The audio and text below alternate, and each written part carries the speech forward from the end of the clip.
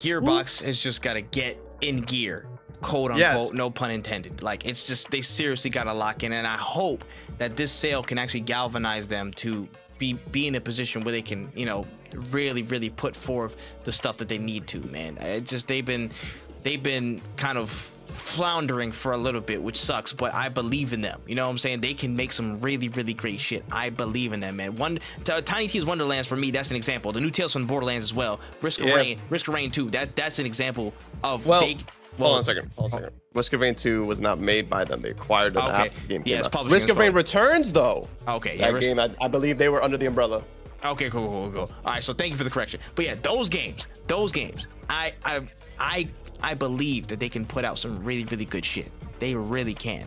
But it's just, if them breaking away from Embracer is the catalyst that they need to get back into that mode where, like, yo, you're back against the wall, we gotta really make something that stands out. We gotta really make